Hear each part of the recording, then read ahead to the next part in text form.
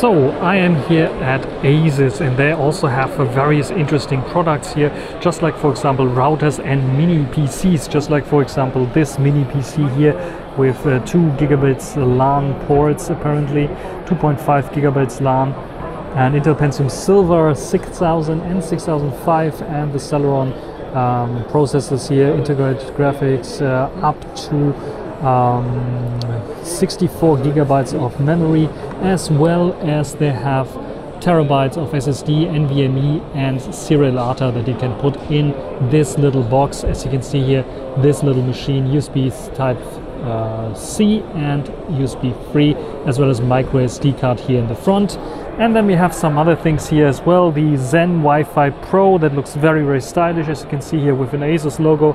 And we also have the Asus router here, the RT-AXE 7800.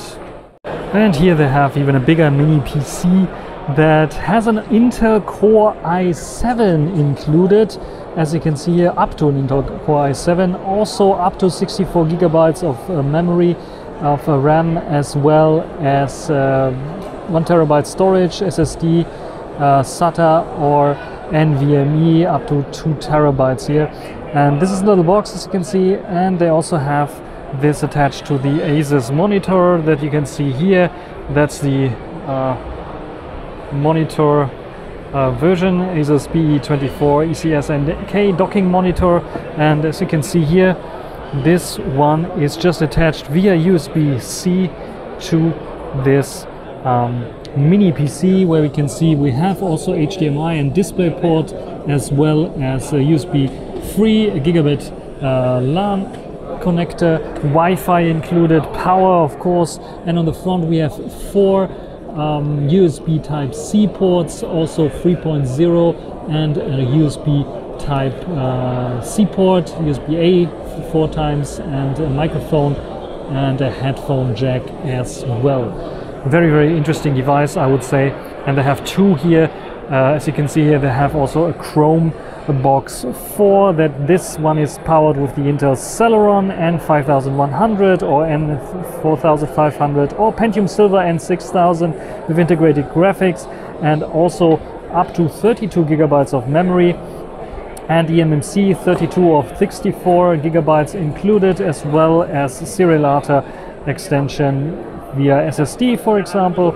And also attached to this little monitor here, we can see we have even a micro SD card slot there, as well as USB A ports too, and a headphone jack combined. And on the back we have a little bit more, as you can see here, USB-C, USB A 3.1 again, a LAN port, and USB-C for the monitor itself.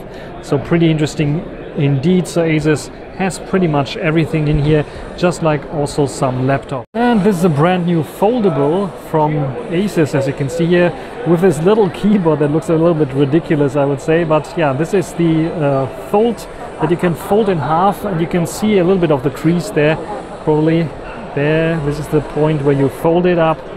And there's a demonstration device here that is folding it up. This is probably what they use for testing as well, to test out how good the folding device or mechanism is holding up. So very nice that they are demonstrating it here. And there's also a demo unit where someone is holding it and folding it as well, as you can see. And here you can see it folded up. And the thing is, this keyboard here, you can just put it here to have it like a normal laptop, basically, with a touchpad. And everything, you can just use it, it automatically detects it. You can see the taskbar here of Windows is directly going up here, and if I take it off, you can see it's just switching up to another mode where I have like the option here to do other stuffs on the device. Very, very interesting indeed. And by the way, if you are asking yourself how it's called, it's the Asus ZenBook 17 Fold OLED. And of course Asus also has their phones here, just like for example the Zenfone 9 that I already presented to you and did a review on it. This is the black model with this nice grippy case, and yeah, the camera system that is still a little bit too much over sharpening and overdoing their colors. But yeah, this is the Zenfone 9 that they also present here at IFA. Various different devices, I think even different colors. As you can see here, this is the white model, the same one that I also have. And I think they even have a red model, there's a blue model here. So you can see all of them here in this booth. And of course, Asus also has their VivoBooks here, their normal laptops, basically normal in this case with an OLED screen, 16 inches, as you can see here, very, very big, very, very immersive, as you can see here as well.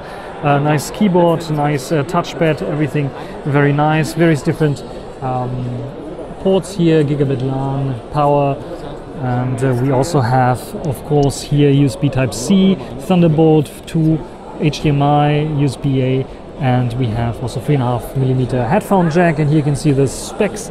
So up to an Intel Core i9 processor with an NVIDIA RTX 3070 Ti on board, 16-inch, 16:10 aspect ratio, 120 Hz refresh rate, and 100% DCI-P3 color gamut.